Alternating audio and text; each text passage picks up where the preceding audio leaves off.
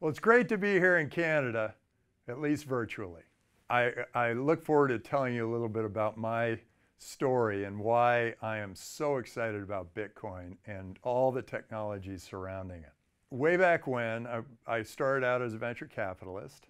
I invested in a number of different companies. We had the computer revolution, and a lot of great companies came out of that. And then we had the internet revolution. A lot of great companies came out of that. And now I think we've got the Bitcoin revolution. The internet revolution was incredibly wonderful, and some great things happened, and big industries got transformed. And I was able to succeed by backing companies that transformed communications and information and entertainment and gaming and a whole number of different industries. What I look for as a venture capitalist is industries that are kind of run by a monopoly or an oligopoly. And those industries are usually providing bad service at a high cost. And I'm always looking for that new technology that can come into those industries and be the beginning of transforming it, and allow entrepreneurs to kind of wedge into those industries and then grow from there. Then there was this guy, he's from Korea, and he came and he visited me, and he said about 40% of Korea is now playing one game. I think it was called Lineage.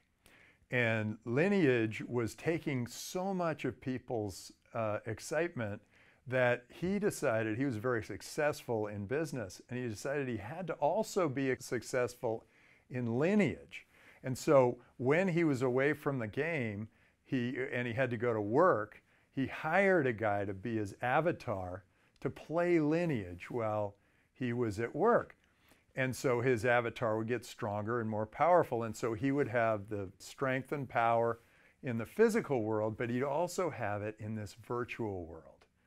And when I started to think about that, I thought, oh wow, there's going to be a virtual world, and then there's going to be the physical world, and we're going to live in both of these.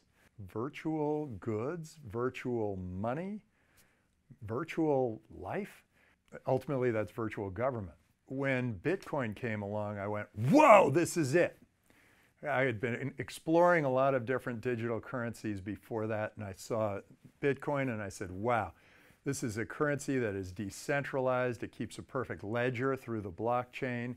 It is an extraordinary new technology and a new currency that can be decentralized, it can be global and frictionless. It's awesome.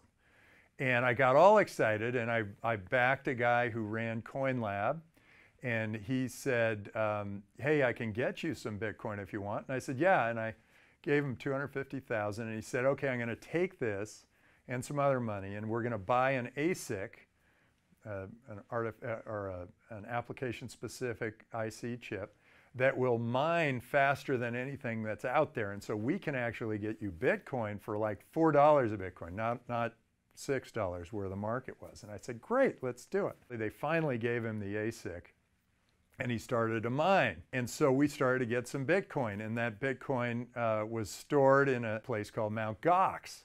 And of course, Mt. Gox imploded. They disappeared the money. And I thought, after Mt. Gox took all that money, I thought, oh, too bad.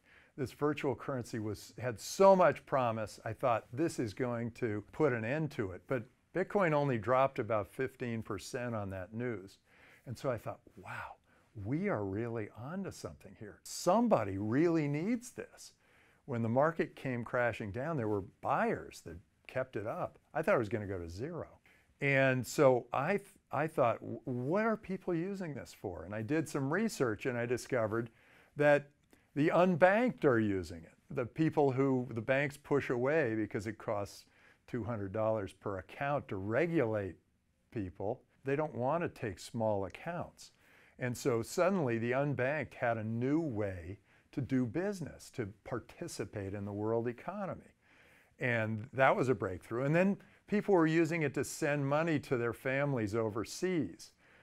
Apparently, people used to use Western Union, and it cost something between 8 and 16% to send the money overseas. Well, this was a frictionless way to do it, and it was almost free. And then people were using it to store value. People felt like, hey, I can take this down in the United States, or I can travel to somewhere else and I can take it down there. This is a currency that's open and available to everyone in the world, anywhere in the world. And so I thought that's really a major breakthrough too. And then people were using it because it was keeping a perfect ledger. So they were keeping perfect records of all of their accounts through the blockchain. So I got very excited about it. Even though it had dropped and we had lost the Bitcoin, I continued to buy. And when the big Silk Road auction came up, when the U.S. Marshal's Office confiscated the money from the Silk Road, they put it up to auction.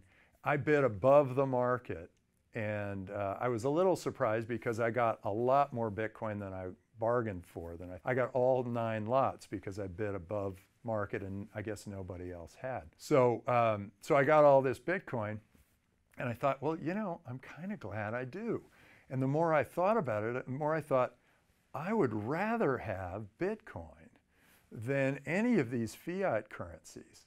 My son, Adam, started Boost VC. Boost is an accelerator, and it started as an accelerator specifically for Bitcoin.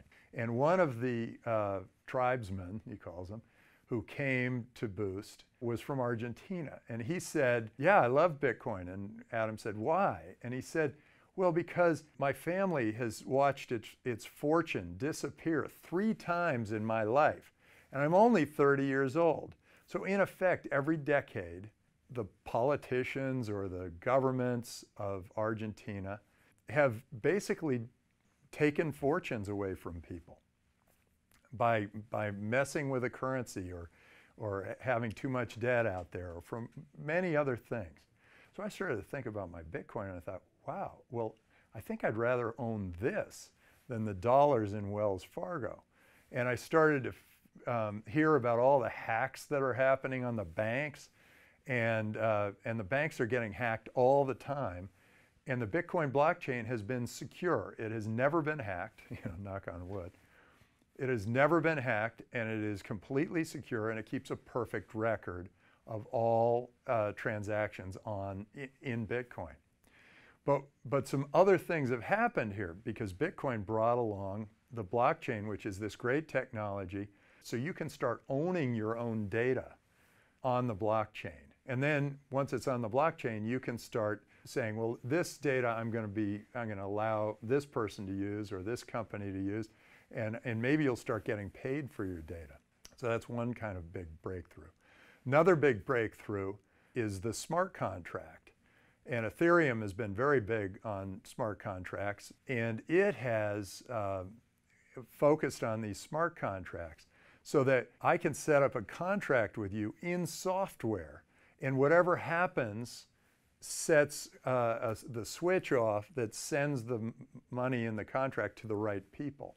So imagine a movie, you watch Star Wars and there's 15 minutes of credits. They can actually put all of that into one big smart contract, and when Star Wars does $300 million in sales for a quarter, boom, it shoots out to everybody who gets it and deserves it.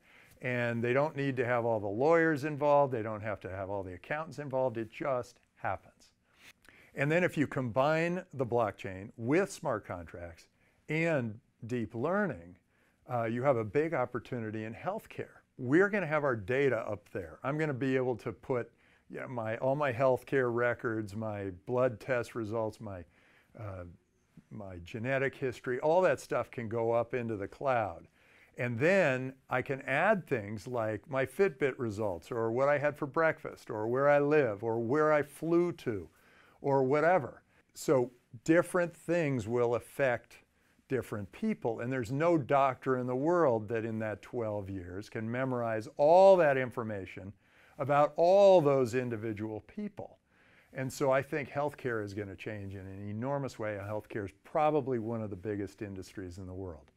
But there's one industry that provides the worst service at the highest cost: government. Government provides the worst service at the highest cost. But the great news here is that government now is starting to bifurcate It's starting, part of it is at this virtual level, and part of it is at this land-based level.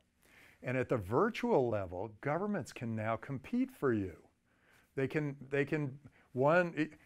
One might provide better Social Security, one might provide a better pension or medical insurance. All of those services that governments provide that can be done virtually can now be done with Bitcoin on the blockchain with smart contracts and big data. This is one of the biggest sea changes we've ever had in the history of the world. And so governments are responding one of two ways. Some governments are saying, no, we like it the way it is. We want our currency. We want to control our currency. We want to use our currency to control our people. Japan's doing just the opposite. Japan said, Bitcoin's a national currency, and here's how you do an ICO. And what happened then was all those bright entrepreneurs and all that creativity and all that technology that was going to happen in China is now moving to places like Japan. These governments are trying to attract you. They need you because they want to make sure that you work with them, because all of the best entrepreneurs in the world and all the most dynamic people are mobile. And those mobile people will go to the place that provides the best, most open, the most free, the most honest environment for them to operate their business. So we're going to start seeing this amazing sea change. The world has just opened up. The geographic borders have dropped a lot for the physical space. But in the virtual world, the geographic borders have almost become invisible. And that is ripe for one of the greatest Renaissance transformations in the history of the world. And I'm excited to see it, and I'm glad you're excited to hear about it. I'm also glad to hear that a lot of you are going and doing something to help move this whole transformation of society forward. I'm proud to be here. Thank you so much for having me. Go get 'em.